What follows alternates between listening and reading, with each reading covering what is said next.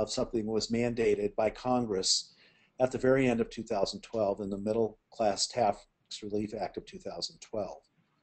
So CMS was designated through this legislation to track information on patient conditions, the therapy services furnished, the patient functional changes over the course of care, and the outcome that was achieved in the course of care. Eventually, CMS will use this information to reform payment for outpatient therapy services. Now, there's been no timeline associated with that, so I can't really give you any other information about how payment might change or when it might change. But I think we can all rest assured that it's going to change sometime in the next 2 or 3 years. So unlike PQRS, all practices who bill for outpatient Part B services must submit functional limitation information with their claims. So this includes all the Part A outpatient settings like hospitals, skilled nursing facilities, comprehensive outpatient rehabilitation facilities and rehabilitation agencies, as well as PT, OT, and speech and language pathologists in private practice. So this program actually went into effect on January 1, although CMS designated the first 6 months of the year as a testing period up through the end of June 2013.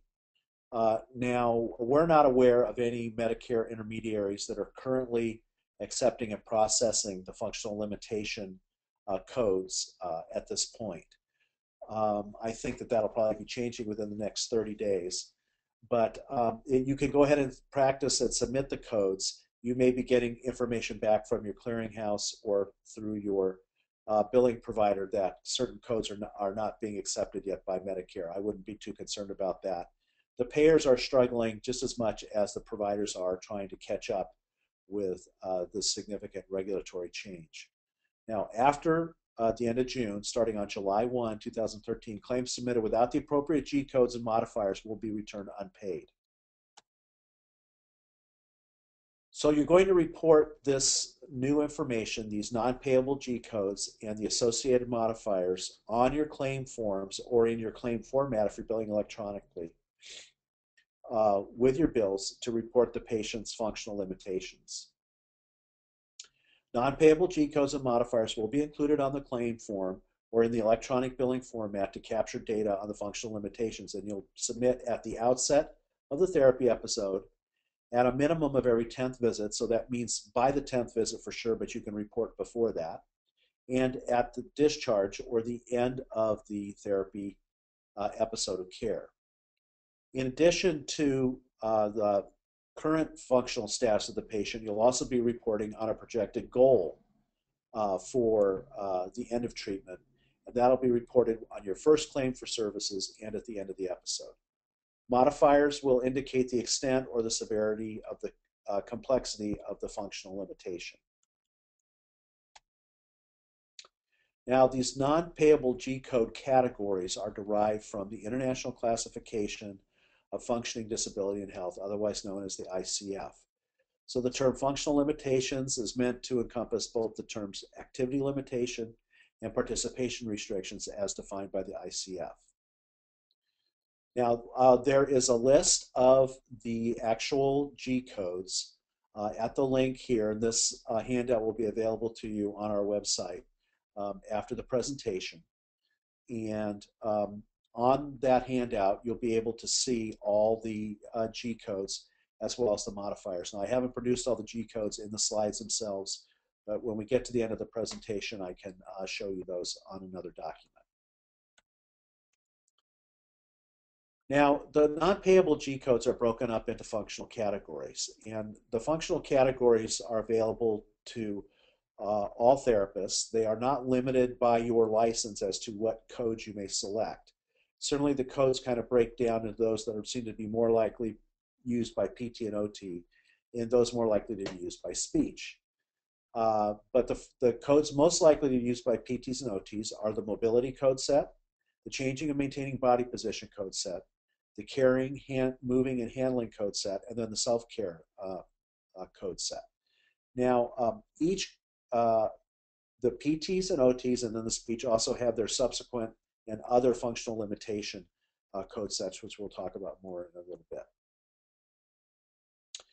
So codes most likely to be used by speech pathologists as well as others who treat swallowing are the swallowing code set, the motor speech code set. There's two code sets for spoken language, comprehension and expressive. Then there's the attention code set, the memory code set, the voice code set, and then the other speech and language pathology code set.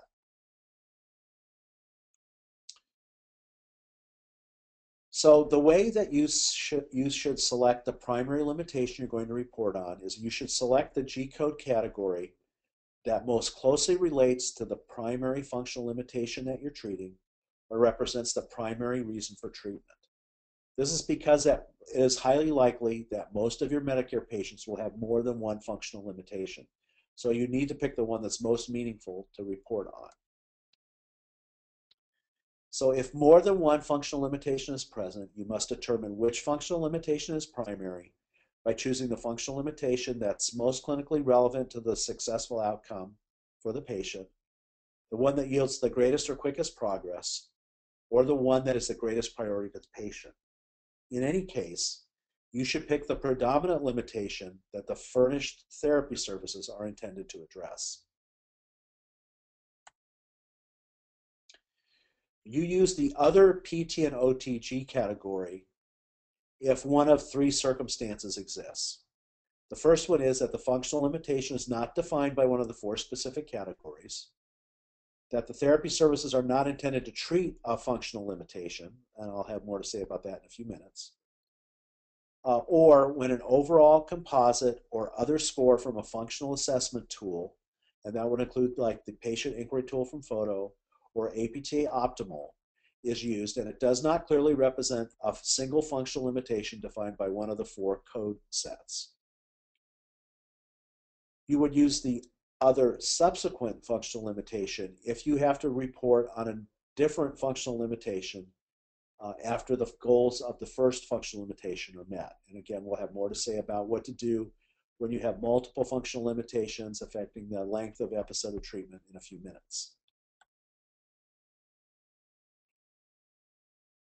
For speech, again, you would use the other G code set when one of the other 8 NOMS defined functional measures are not described by the code. So the speech and language pathologists have their own outcomes measurement tool called NOMS, and they have 8 defined functional measures there. If you want to use a measure that's not defined by one of those 8, then you use the other code set. And then, as in the case with PT and OT, you would use the other to report a composite score from a test like the Photo Patient Inquiry Tool or some other kind of gross inventory tool to measure your outcomes. Now, if your patient has multiple functional limitations, and I suspect that most of them will, you do not report on multiple categories at one time. You only are going to report on one primary functional limitation to Medicare at a time for each patient.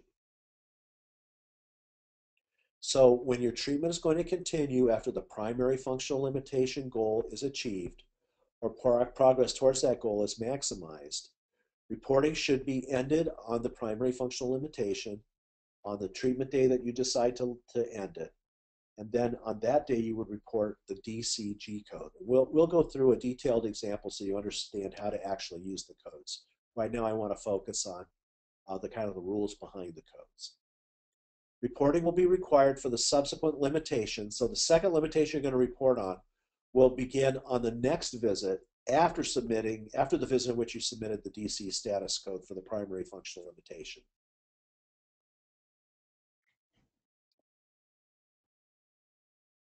So in handling the resolutions of functional limitations, your reporting on more than one functional limitation may be required for some patients, but never on the same visit. So you may, over the entire episode of care, you might report on 2 or 3 different functional limitations, but it will be reported on in series, not in parallel, so only one at a time. Remember that reporting on the primary functional limitation is complete. The patient will begin reporting on subsequent functional limitation using another G-code set on the next visit. Now on the listservs where people are asking questions about this, if you, for example, use the mobility functional limitation set and you meet the goal that you established for that, and you want it, but you need to continue to see the patient because there's other functional limitations, it needs to be in another G code set. It can't still be in the mobility code set. It needs to be in the carrying or moving code set or one of the other code sets. It can't be in the same code set that you just finished reporting on. Now, in some cases, such as with wound care, patients may be receiving therapy service where there is no functional limitation. In these cases, the therapist should select the other PT/OT primary functional limitation, and then you're going to select the severity modifier, CH, for the current status and for the projected goal.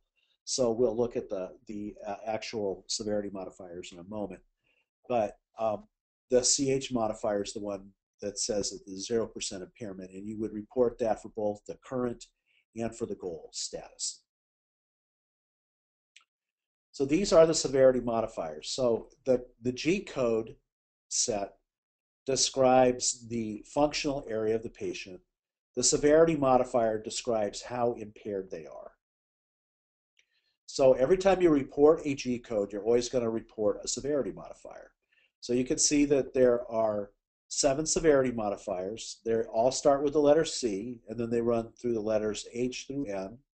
Before anybody asks, I don't understand why those are the ones they picked, but that's what they picked. And you'll see they start with 0% impaired, limited, restricted, and they go all the way to 100%.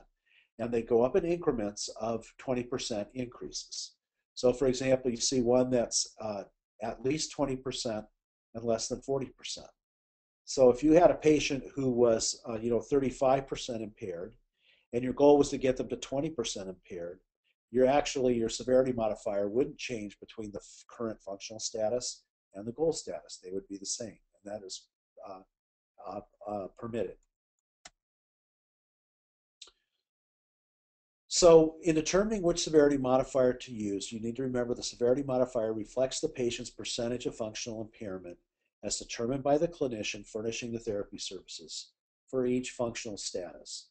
So remember, there's 3 functional statuses. There's the current functional status, the goal functional status, and the discharge functional status. So each mobility code set has 3 G codes, and each one has a current status, a goal status, and a discharge status. Then to complete these, you add the appropriate severity modifier to report on the amount of impairment they have for that particular functional limitation or for the goal. So when you select the severity modifier, the clinician should use the severity modifier that reflects the score from a functional assessment test or other measurement instrument. So certainly there are calculators out there, many of you have seen them, where you can take a score from a particular test, you can put it into the calculator, and it'll calculate a percent of functional limitation for you. Just be advised that the very tests that you're using that were shown to be valid and reliable in the literature are not necessarily that once you apply this calculator to it, because they weren't tested with the modifier. But CMS is very clear in articulating that the therapist can use other factors to figure out the percentage of disability. And certainly a big portion of that is based on clinical judgment. Or you can use multiple tests. You're not limited to using one outcomes measure. You might use 1 or 2 or several. So you can use an actual percentage from a tested score, or you can use your clinical judgment to select one. Finally, you would use the CH modifier to reflect a 0% impairment when the therapy services being furnished are not intended to treat or address a functional limitation. So for example, if your patient is on a maintenance program, then you may use the CH modifier on that. If they're doing if they have a wound or something that really doesn't affect their function in the 4 functional areas described by the code set, then you would use the CH modifier to reflect that. Now, each therapist needs to document how they made the modifier selection so that the same process can be followed in all follow-up assessments. So Medicare is very interested in you following whatever process you use to decide on what the percentage of functional limitation was, that you repeat that same process each time you're selecting the severity modifier. So how you select the severity modifier has to be documented, even if you use a calculator. Therapists must report the G codes and modifiers for the current status, the projected goal, in the discharge status, on the date of service that they are reported, with the severity determination documentation. So G codes are sent to Medicare on days where you have billable services to the patient, usually during a patient visit. If there is no patient visit, then you can't submit the codes to Medicare, and that'll become important when we talk about discharging. Okay, Medicare has recommended assessment tools for years. The ones that they recommend in the online Medicare manuals are the post-acute tool called the AMPAC, the patient inquiry tool by photo, and the APTA optimal tool, and then the outcome measures from the GNOME system for speech. So you're not required to use these tools, but they are strongly recommended. Now, you can use other tests and measures which are designed to report about a specific body part, an area, or a condition. So others examples of those would be the time to up-go test, the Bird balance test, an Eddie's test, the DASH. If you want a fairly exhaustive list of OTMs that you can use, if you're a physical therapist and a member of the APTA, you can go to the Guide to Physical Therapists at apta.org, go to the Test and Measures chapter, and in the Test and Measures chapter, there's a list of over 200 OTMs. Most of them have links, internet links, out to the article where you can actually go and read about the measure, understand how to apply the measure, and then look at the norms associated with the measure and how to score the measure. So that's a very useful tool, and you can get those there. Various sections of APTA, like the geriatric section, have also published information on their websites about OTMs that are specifically geared towards the patient population represented by that section.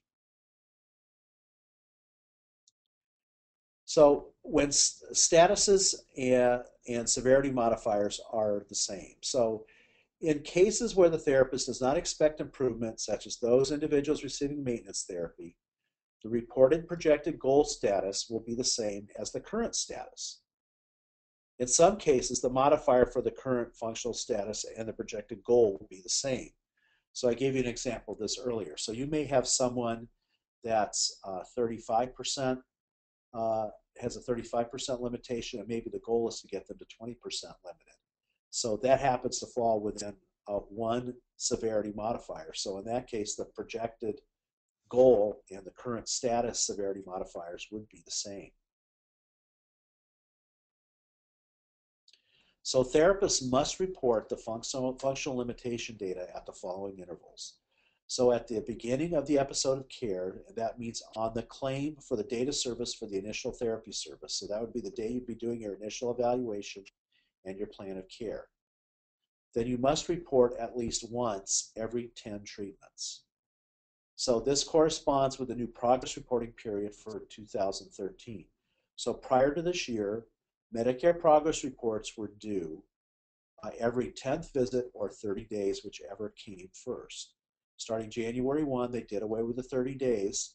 So now you have to report at least once every 10 treatment visits. Now you can report more often than that, and that would simply restart the reporting period. So you could report on the 7th visit, and then your next one would be due by the 17th visit rather than the 10th visit and the 20th visit. So you must also report whenever you bill an evaluative or reevaluative procedure. You must report at the time of discharge from the therapy episode of care, and that means specifically on the date that the discharge progress report was completed.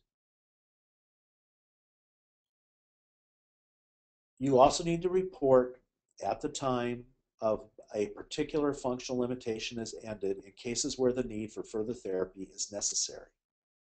So you may discharge a particular goal and then start reporting on a new functional goal at the next visit.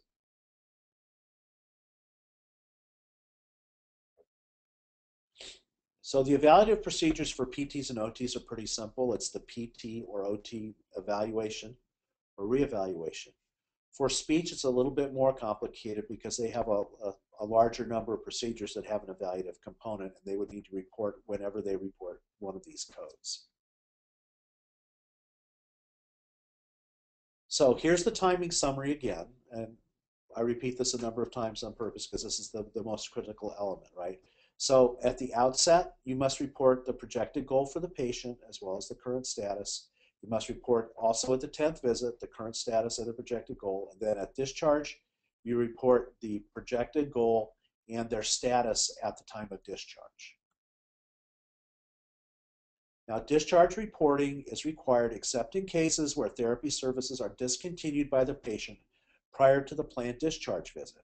So you can't report the non-payable G codes if there's no visit associated with it. So if your patient discharges and it's not at a time you expected, so you were expecting them to come in for more visits, but they decided to discharge themselves or the physician decided to discharge them, there is no discharge visit, so there is no ability to send in a G code for that. But what Medicare said in a prior slide was that you must report on the discharge status when you do the discharge progress report, which you still have to provide even though you didn't know the patient was going to be discharged. And there's no change in that, by the way. That's the way it's always been. Remember that a therapist is required to begin a new reporting period when billing for an evaluation or a reevaluation. So a therapist must submit information on the current functional status and the projected patient goal with the appropriate modifiers whenever they do evaluation or a reevaluation. And remember that a reevaluation would trigger a new progress reporting period and would also likely trigger a new plan of care that would need to be recertified. The main reasons why you do a reevaluation are because you need to change the discharge goals for your patient. And that usually occurs because your patient's progressing more quickly than you anticipated, more slowly than you anticipated, or something else happened with the patient since the last time you saw them, which causes you to have to reproject their episodes or their goals for that episode of care.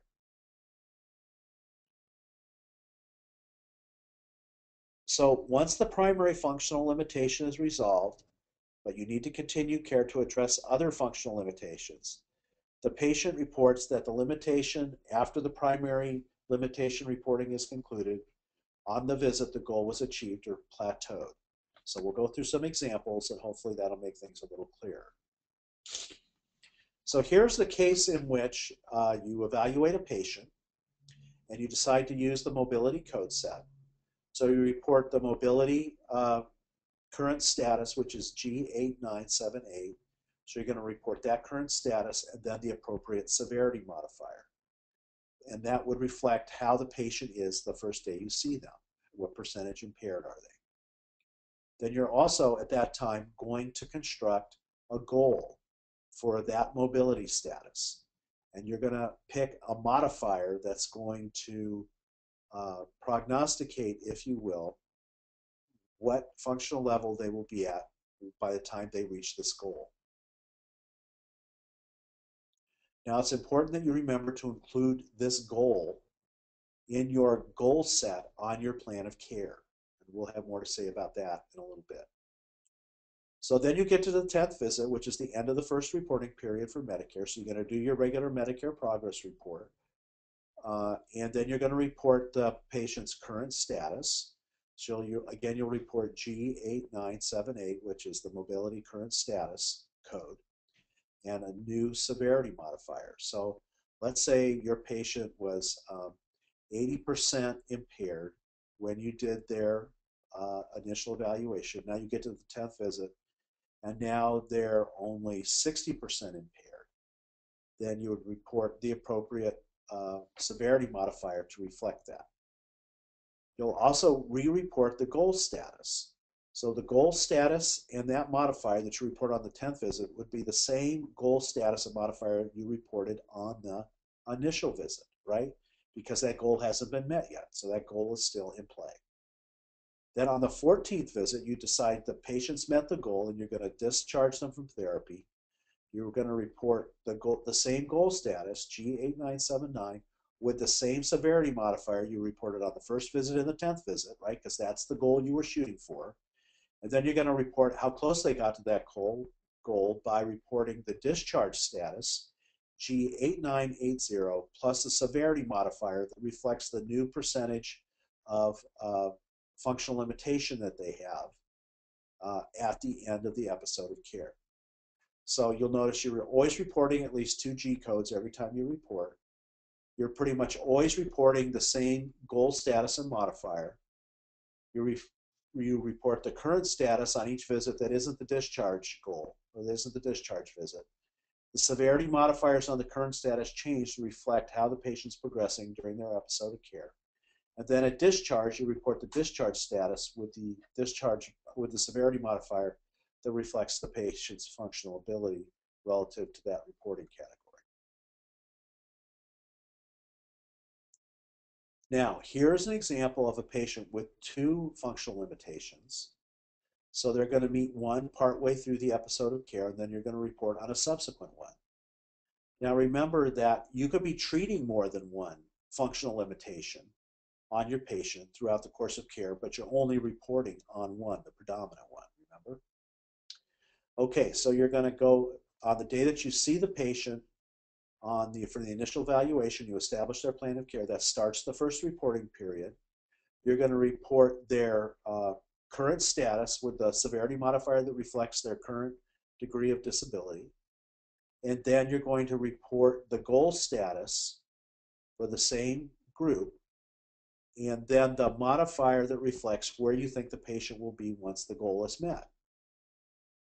Now we'll say you get to the 7th visit and you've decided you've met the first goal. So you're going to report the goal status that you were going for with the modifier. That's the same modifier you reported on the initial evaluation. And then you're going to report the DC status with the modifier that reflects the new amount of disability as a result of the treatment, and it would be, at or better than the goal status, correct? Now, the patient, you're still not done treating the patient because the patient's got other problems. So you have them come in for their 8th visit. This would reflect the first reporting period, following the discharge of the initial functional limitation. And you're going to report the new functional limitation you're going to be reporting on this visit. So you're going to go to another functional code set. You're going to report the current status for that one, and then the severity modifier, which reflects the percentage of disability when you start reporting on that new functional limitation code set. And then you're going to establish a new goal for that code set. So you're going to report the goal status, and then you're going to say that you're going to improve the patient to a lower percentage of disability, and that will be reflected in the severity modifier you select. Then by the time you get to the 14th visit, you've decided they met that second goal. So at that point, you're going to report you're going to report the goal status for the second functional limitation you reported on the 8th visit with the same modifier you reported on the 8th visit. And then you'll report the discharge status for that subsequent functional limitation with the severity modifier that reflects the amount of improvement that was made between the 8th visit and the 14th visit. So remember that the therapist who furnishes the treatment must report the functional limitation on the therapy claim. But in addition, they must track and document the G codes and severity modifiers used in reporting in the medical record as part of the goal setting and tracking process in the medical record. So the way you want to think about this is when you construct your goals for your Medicare plan of care, you want to include all the functional goals for all the functional limitations you're going to be treating. because if one gets met during the course of care, then you can just start reporting on one of the other goals you've already established. Otherwise, you have to create new goals, which would force you to do a new plan of care and to get a new certification from the physician. So you can save yourself a little extra paperwork and wear and tear by making sure that you include all your functional limitation goals in your plan of care at the beginning of the episode. So when you report your functional limitation of a patient to Medicare, you're going to submit a G code with the following components: the date of the therapy visit, the functional limitation G code, the functional severity modifier. You will also need to apply the GP, the GO, or the GN, modifiers like you always do on any therapy codes. And then you also will probably need to report at least 1 cent. I know the Medicare electronic claims formats do not take $0 amounts in the charge column. You have to include at least 1 cent there. You can write that off as soon as you submit it so that you don't artificially inflate your AR.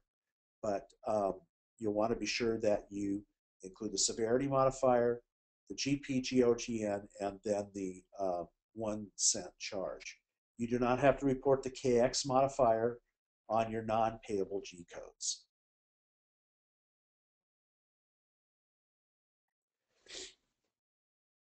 So the G code requirements for each reporting period can be summarized this way. The therapist is always going to report 2 G codes whenever they report, one representing either the current or the discharge functional status. So you'd be reporting the current functional status at every visit where you have to report, up to the discharge when you would report the discharge function status. The other code you're going to report is the G code for that functional code set. And the severity modifier that goes with that G code will remain unchanged throughout the recording process because it is a goal. Now there's 2 exceptions to having to report 2 codes. The first one is if your practice is submitting claims from more than one provider type on the same day. So if you have someone seeing PT and OT, or OT and speech, or PT and speech on the same day, then you would have, and it's a reporting day for both services, then you could be reporting 4 functional limitation G codes in one visit. But that's because there's multiple providers involved. The other exception is in a one-time therapy visit. So if in the case that you have an evaluation or an evaluation and treatment with no further visits planned for the patient, the therapist is going to report all 3 G codes in the appropriate code set. So you would report the current status, the goal status, and the discharge status, all on the date of the initial evaluation and treatment. And you would obviously also report the corresponding severity modifiers for that. They could all be the same. They could be a little different. I don't think that's what's really essential. The essential thing is for you to remember that you need to report 3 in the case of a one-time therapy visit. Now, the good news is that for Medicare Advantage plans, you do not have to submit the functional limitation reporting for the Medicare Advantage plans. However, if Medicare is a secondary payer, you do need to submit the functional limitation data with the secondary claim to Medicare. Now, this is probably the part we know the least about. We're not sure what the primary payers, who are generally commercial insurance payers, are going to do with functional limitation codes. They will probably just ignore them. But when you send the claims in to Medicare for secondary payment, you'll want to submit your functional limitation G codes and severity modifiers at that time. So from a summary perspective, at the start of care, on the date of the initial evaluation and the day that you produce your plan of care, you're going to submit 2 G codes with modifiers: the current status with the severity modifier, and then the goal status with the goal severity modifier. You're going to do the progress report at least every 10 visits.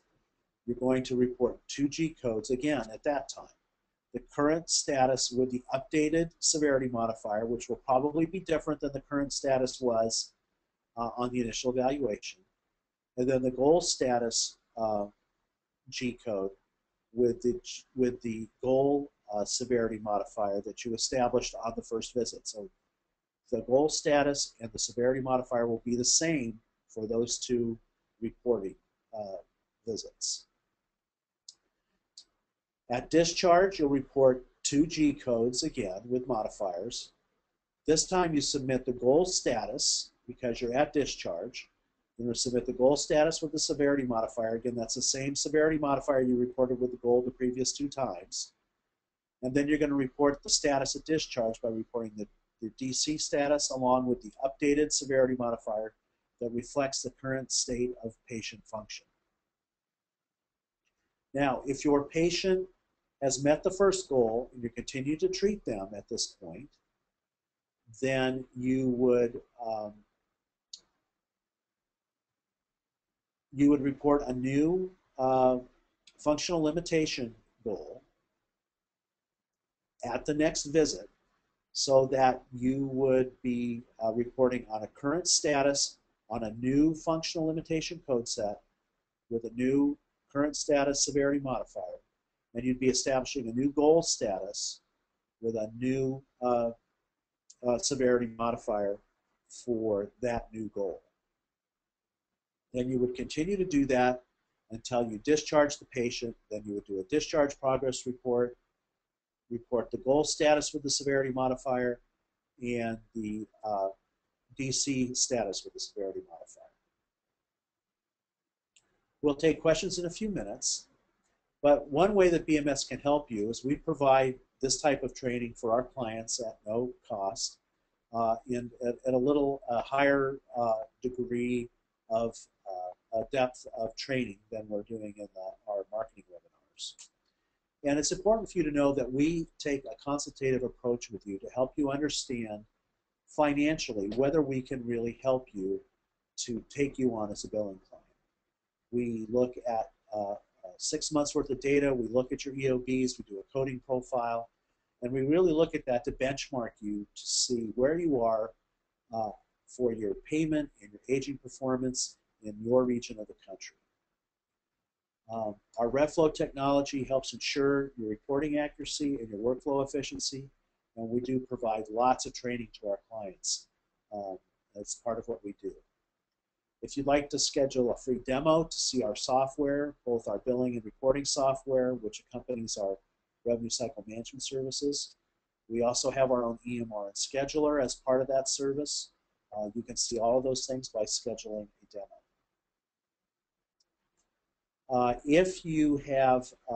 If you'd like to contact us about helping you look at your practice and do the practice payment scorecard so you can see how you compare regionally, you can contact us at getstartednow@bmsemail.com, or you can call 877-774-6625. Now, we'll go ahead and open it up for questions and answers. Hopefully, I'll have answers for all of your questions.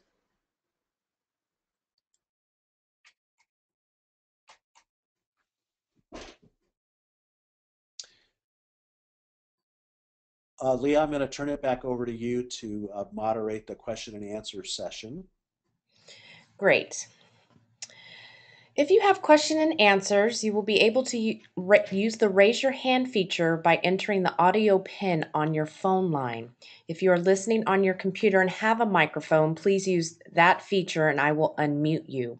You will be able to type your questions also using the question box feature in the lower right-hand corner of your screen. John, I will go ahead and read the first question from Heather Hackworth. Her question is, does this reporting have to be done by a PT, or can a PTA complete the visit and corresponding reporting? Well, so this is a fine point to be sure, but remember that determining whether what the patient's current functional status is, or whether they've achieved their goal, is the function of a therapist, not of an assistant. So that is clinical judgment and assessment that is in the realm of the physical therapist or the occupational therapist or the speech and language pathologist.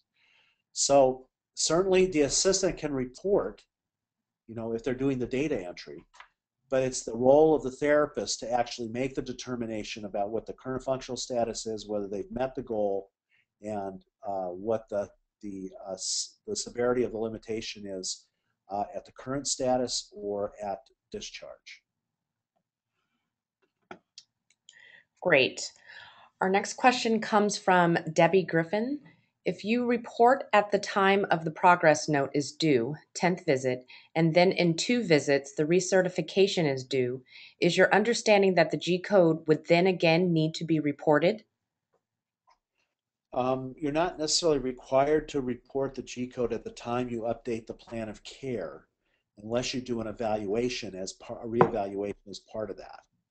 So, typically, you would not be having to do it that way.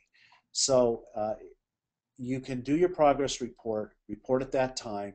You don't need to report any other codes when you update the plan of care if you're not going to restart the reporting period by doing a reevaluation.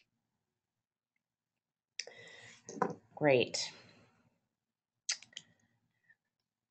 Question from Paul Marino. Relative to patient example 2 on consecutive FLs, what if they unexpectedly show up with a complete recovery on the primary functional limitation? Can you begin working toward the new functional limitation even though you have to use this visit to DC the initial FL? Oh yeah, the functional limitation reporting doesn't control what you work on. It only controls when you report. So if your patient showed up and they were spontaneously better, you would just use that visit to report that the functional limitation goal was met. You can start working on assuming you can be working on multiple functional limitations at one time. Medicare is not saying you can only work on one functional limitation at a time. They're saying you can only report on one at a time. So, and then at the visit after that would be the first time you would report on the new functional limitation that you'd be reporting on after the first one was met. So I can't emphasize that strongly enough. Medicare's not telling you you can only work on one functional limitation at a time, but telling you can only report on one at a time.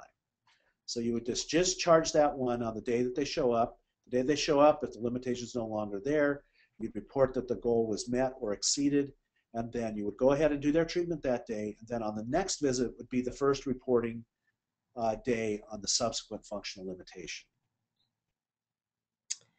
Our next question comes from Cheryl Winner.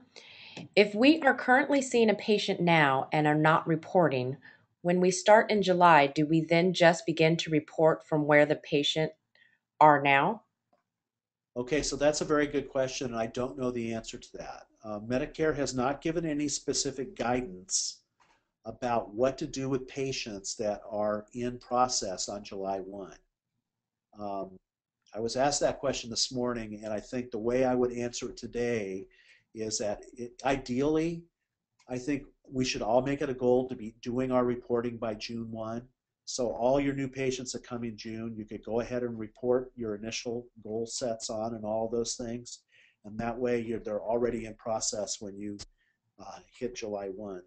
But we'll have to watch and see if Medicare gives any specific guidance about how to report on patients who are partway through their episodes of care come July 1. Our next question comes from Donna Chisholm. What happens if a patient discharges themselves without your knowledge and we have already sent the claim in for that date? Well, you can't send a claim in for a visit that wasn't completed. So I would assume that what you mean by your question is if you see a patient and before they come in for the next visit, they discharge themselves, then you would do what you do today. You would do your discharge progress report. It doesn't need to be associated with a visit, but you can't really report the discharge functional status because there is no visit associated with the discharge to report against. Our next question comes from Doreen Holmes. How are the G codes placed on the CMS 1500 along with the charge codes for the day of service?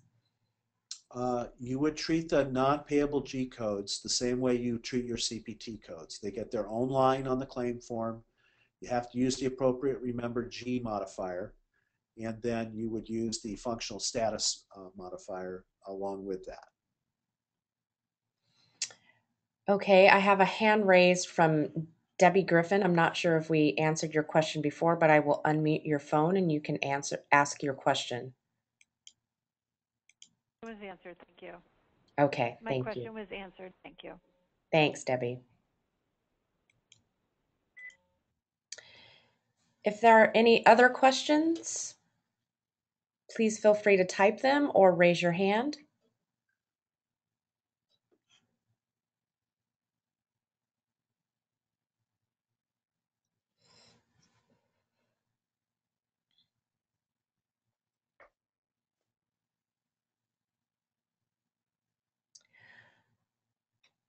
Okay, that about sums up our question and answer segment. If you have any questions that come to mind after this call, please feel free to email me at landerson@bmsemail.com and I will have John answer them accordingly. Thank you for joining BMS Practice Solutions and our webinar. If you have any questions, please feel free to follow up with us. Our next webinar will take place on May 22nd, Wednesday, and we will be doing some training on PQRS codes. Please look out in email and on our website for further information. Thank you.